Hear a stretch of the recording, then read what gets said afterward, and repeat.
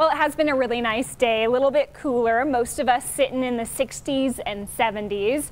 And so we're about 10 to 20 degrees cooler than this time yesterday across the plains. The mountains are feeling very similar to conditions on Saturday afternoon. So we've got 60s right now in the Pikes Peak region. Many of our mountain valleys are in the upper 60s or to the mid 70s, and we're mostly in the 70s for the lower elevations and the plains. So we did have a weak cold front that helped to cool us down today, but it's kept us mostly clear and dry.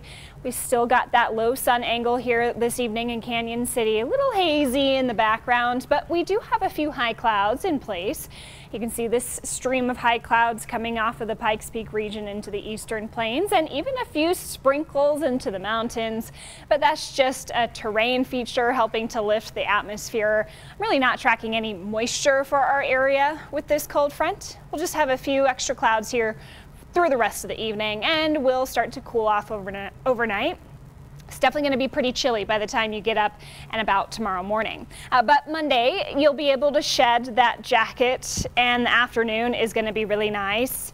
Even warmer than today, with some 80s creeping back in there in the forecast, but we'll still have those high clouds in place through the afternoon. Then we'll see some changes for Tuesday. Cold front sweeps on through early on in the day, and that will keep us cooler. It will also keep us dry. It's not a moisture front yet, but I am tracking those changes potentially by this time next week.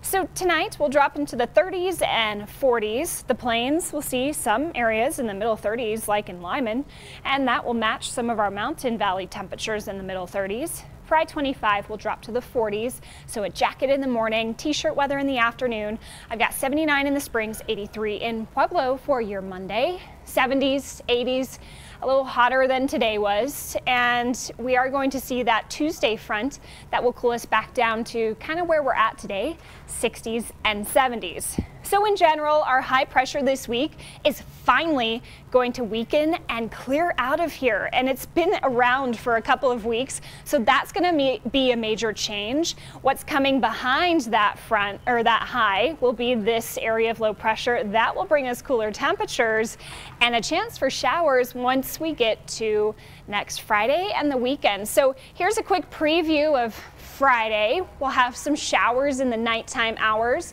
and then Saturday looks cool with rain showers. Some of that rain may linger into Sunday as well.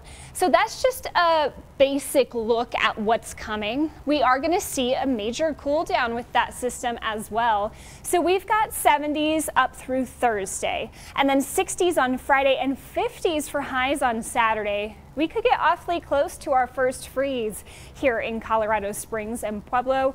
We'll continue to watch those overnight temperatures. Into the week ahead in Pueblo, 80s for tomorrow, 70s from Tuesday through Friday, and then we'll get really cool starting Saturday, a high of 58 that day. So there's fall. It's finally coming. Canyon City, we're still feeling the warmth for the next few days. You're also going to see that cool down into the 50s on Saturday. Major shift in our weather pattern. Woodland Park, you may even get a wintry mix out of this system. So that's something we're going to watch very closely as we look ahead.